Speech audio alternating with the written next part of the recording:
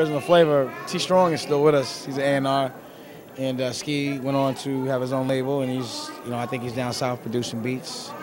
So, overall it's a pretty positive experience, I'd have to say. Very learning experience, Original Flavor, Jay-Z did his first single with Original Flavor, Can I Get Open, so that was pretty far back. I mean, the reason why I had to start a record company, because as a manager, I couldn't get the record company to do what I wanted them to do, so I figured I might as well start my own record company, and then I could kind of work in the best interest of the artist. So, our atmosphere was always that of a management company, you know what I'm saying? Because we always worked on behalf of the artist as opposed to the exploitation of the artist. And, it's basically the same thing. I actually wish that there were better managers out there because then it would make my job a lot easier. I come across a lot of managers these days that just don't fight for their artists. And I remember back in the day I had to fight. It doesn't seem like it's being done. I wish somebody would fight me a little bit just to push my crew and push my staff. But, only thing difference is it was 20% of the artists is 20% of the artists is 10%. And now, and when you own the company, you get to get 50% and pay the artist a royalty, and you have some equity, I mean, it was an everyday thing. I was in the label every day. I had to make sure that everyone that was working, that my artist was a priority. Because, at a major label, there's a lot of different artists. And, the people working get a check regardless of whether they fail or succeed, unless they do, unless the label's doing miserably.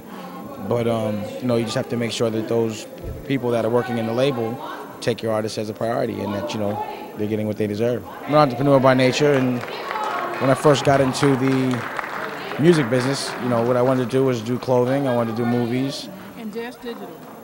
I didn't know I was going to do that. That opportunity presented itself, but that's the Rock Box. It's actually Rock Digital, and that's the Rock Box. And I feel like the music business isn't at the state it used to be in, and you have to find different ways to make money from the music. So we make the music, we have the content, so we might as well, find interesting ways to sell it. And everyone else, like I said, is exploiting the culture, the music, the artists.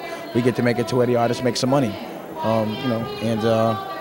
As far as Dash Films goes, I thought it's very important to me to make movies based on actual experience and not, advocating any kind of violence or any, misconceived prejudices about my culture. I wanted to make smart movies, and then also I wanted to make movies outside of the urban culture just to show that an urban individual can have some kind of affiliation and appreciation for the art of movie making. So that's why I made movies like The Woodsman, but I also make State Property Part 2, and I had to learn how to direct, just because as a producer, you have an invested interest in the projects, and you hand it over to a director, then it becomes his project, so I wanted to do a lot of different kind of things, a lot of different dynamics, and do a lot of different businesses, and just open all the doors for my culture.